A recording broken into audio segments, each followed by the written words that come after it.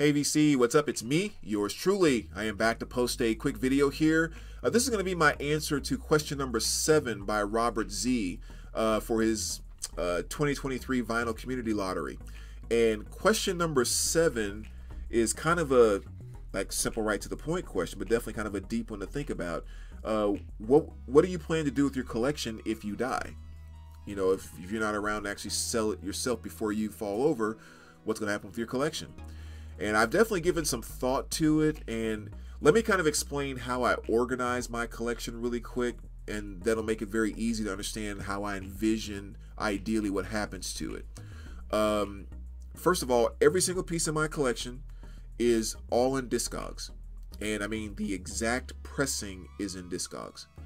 I also go through and I do a grading in Discogs as well. And I hate the fact that Discogs does the, like when you're selling or buying, like the near mint, then VG plus.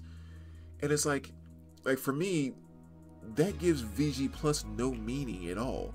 Because when someone says VG plus, are they talking about something that's one hair away from being VG, which I don't want a VG plus like that? Or are you talking about VG plus where it's one hair away from being near mint, which is a whole different ball game? So just the fact that Discogs doesn't put an excellent or, you know, other stuff in between, but again, whole different conversation and video. But you know, you can make your own, you know, rankings and folders and everything in Discogs. So I have, you know, sealed, which is the only thing that can be mint in my opinion, near mint, excellent, you know, VG plus, blah blah blah. So I put a lot of different categories, or a few different categories in between near mint and VG plus, which is again mainly, to be specific, VG plus plus, excellent minus, excellent, excellent plus, near mint minus, near mint. So that's kind of how I do my grading, because those steps are significant to me. But anyway, so every single one of my albums is the proper pressing in Discogs. It's all rated, vinyl and cover, and then any notes I do put in the comments section I feel significant to that pressing or my copy or whatever else. Then I take that information off of Discogs and I put it into an Excel spreadsheet. All the same stuff. Year of the album, of course, title, blah, blah, blah. Condition of cover, condition of vinyl, the pressing that it is, and then what I estimate to be the actual value of my album. Because of course on Discogs you're getting medium, high, blah blah blah. But in my Excel spreadsheet I can actually put, this is my current estimated value of this record, and I basically price it the exact same way I would if I'm pricing something at the shop to put out for sale to our customers. So I'm really trying to be very, I'm not trying to be, well, I guess I am, but I'm trying to be very, very accurate to the exact current value of that album, what it's actually selling for and what people are putting it out to sell for. So that's what I have in my Excel spreadsheet, right? And I'm doing that, I've done that for every single record that I have. I'm in the process of doing that for my CDs as well, putting in all the exact pressings. I'm about maybe 1/10 of the way through my CD collection, and I'm probably about the same, maybe about 1/10 of the way through my cassettes as well, but everything exact pressings and values. So I have the Discogs, and then I have Excel spreadsheet, and then on top of that I'll put these little stickers on the back of each album, which has basic information. It has the year the album was released, so 1977.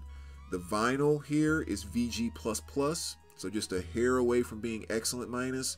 The cover is excellent, and this is a 1977 US pressing, and its value around $65 is what that's worth. So then that's there. So a bit of redundancy, obviously, but at the same time, I like the organizational piece of it, and that's kind of how I do it. So I have my Discogs, have my Excel spreadsheet, have a little sticker on the back. Now, where that comes into play with what happens with my collection. If something happens to me, my mother inherits my collection, right? She comes in, she knows nothing about vinyl whatsoever, right? Except how to play it. That's about it. But she's going to come into this and has no idea of values and all this type of stuff. Complete and total overwhelming. Well, my number one concern with my collection going is that my mom does not get ripped off just because she's not aware of what this, you know, the values and blah, blah, blah. So that's my number one concern. So right off the bat, even at the very least, someone's not going to come along and offer her $5 for this Ramones album where she can pick it up and just look on the back and say, well, when Brandon priced this, he said it was worth $65. Like, how are you offering me $5 for this? Like, okay, no way. So just having a price sticker right there, you know, ensures that she's not going to get ripped off in that regard. Now, granted, we know prices move and they can move pretty fast these days and all of that. So there could be some $10 record I have now that all of a sudden is worth $100 or whatever. But I do make an effort to consistently update my collection in that regard. And for the most part, a good vast majority is going to fall somewhere around the value that I have at the time if something happens to me. So, okay. All right, so she's not going to get ripped off there. And I've had this discussion with her, and I've talked about it with Billy a couple of times. But I would actually, I really want to kind of get like a formal contract set up with this stuff, because I think this would be really cool. My ideal situation is she is going to call Billy, my best friend, the guy whose record shop I work for, the guy who I trust, right? Billy, can you do a consignment sale for me, where I would like for you to take Brandon's collection and sell it? And I mean, we haven't, again, we've just basically talked about it on the surface, but you know, you keep 10-15% of the proceeds and then give me the other 85-90% of the proceeds, right? So just by setting up that consignment, you know, there's been a few good things that have happened. Like, number one, my mom's not going to get ripped off because now she's dealing with someone that I trust, that I know won't rip her off, and knows what the heck he's doing with this stuff, you know, knows very well. So that in and of itself is a huge positive, just making that connection. So she's going to have Billy come in and do a consignment, right? So now all she has to do is open the door, let Billy come in here and scoop up everything, box it all up, right? I mean, CD box sets, CDs, LP box sets, the whole nine. Just box it all up, take it to the shop.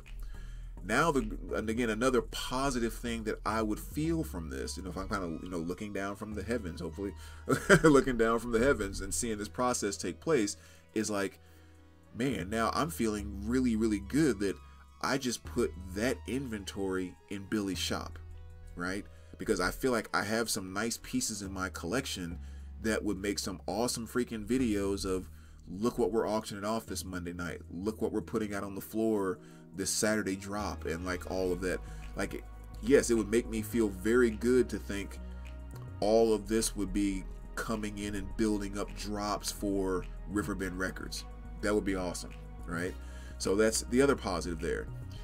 Now, on top of that, you know, now that this stuff is in the hands of someone who knows how to sell, I feel like with what I've done, it keeps it very, very simple for Billy to do this and help my mother out in this regard, because every record has already been ultrasonically cleaned.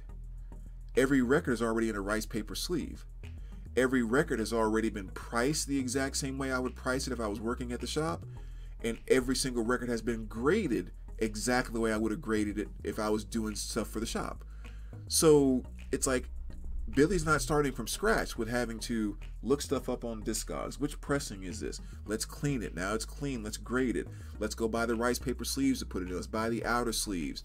You know, he's not having to deal with all of that. He's like, I can literally pull stuff out of the box and just decide, put it on the shelf. You know, so that's going to make it a heck of a lot easier for him to have to go through that process, right? So again, another piece that kind of makes me feel like it's like someone handing him a collection to sell, that all he has to do is literally put it on the shelf and sell it. He doesn't have to go through all of that work, right? And then, like I said, he's keeping 10-15% of each piece that he sells and gives my mother 85-90% of the rest. So that's definitely a positive. And I even extend that maybe a little bit further, because the other thing that it makes me think about is the fact that, you know, Billy, one of the cool things that he does in his shop, because obviously he was a collector long before he opened up a record store. And I think, you know, Dylan over at Noble Records is kind of like this too, is that when he gets amazing pieces into the shop, his first reaction isn't to put it on Discogs, sell it for a premium, and get as much money as I can as quick as I can. Like, Billy's very, very adamant about, I want my locals, the people that come in, that support this shop all the time, walking in the door, I want them to have first dibs and adequate dibs at this amazing stuff that I'm getting in. He's very, very adamant about that. So a lot of the big grails and stuff that we have that we could easily sell online in a heartbeat, they'll sit on the shelf for 5 months, 6 months, sometimes a year. Okay, nobody here locally has decided they wanted to get it, even though they've been eyeing it for months and months and months. Now I'll put it on Discogs and sell it, right? So that's the other piece that I think would make me really happy seeing this process take place. Is now what I know is all the boys from the shop, like all the regulars that come in that we hang out with and talk with, you know, Tim, Sean, Brett, like on and on and on. Those will be the guys that will be buying probably quite a few of the, you know, significant or amazing pieces in my collection that they've always wanted. Like, they're going to be snatching all that stuff up. So yes, I'm going to feel pretty darn good about, I got to enjoy this collection. My mom got it. She got the fair money for it, so she didn't have to deal with it. She had no stress about it, and she got all that money for it. Billy earned, you know, some extra money for not having to purchase inventory or anything. So he got some extra cash flowing into him. He got some good inventory for the shop. You know, some stuff to show, to sell, to highlight on Monday night videos, to highlight on the WoW wall. All my buddies that come into the shop, they've taken so many pieces of my collection and now put it into their collection. And like, that's where, you know, those pieces are now going to go and have homes. That's pretty freaking awesome. You know, it's like, I hope if that happens, I get a chance to watch it from wherever I'm at, because that would make me pretty darn happy and pretty excited. So yeah, that's kind of how I envision it taking place. That's even why I keep a little note here. And again, of course, it's all kind of place you can store information, and, you know, electronic age and blah blah blah. But I've just always kept a little note, not even a note, it's a little post-it stamp over here, where I have the password to my Discogs sitting right there by my computer. So it's like, if this ever does happen, you know, Mom, all you gotta do is just give that password to Billy. Because even if he wants to sell some of the stuff online, or you know, look it up to see if there's a current price change or whatever the case may be, it's already right there. Just go into Brandon's Discogs. You can look up everything just like that. You can just hit sell item and put the price in just like that. It's like, you don't have to go through all of this matrix number, and is this the what, or is this the one with the, it's done. It's graded, it's clean, it's ready to go. I love the idea about all of that stuff. That all of that would make me very, very happy. So anyway, that's kind of my idea.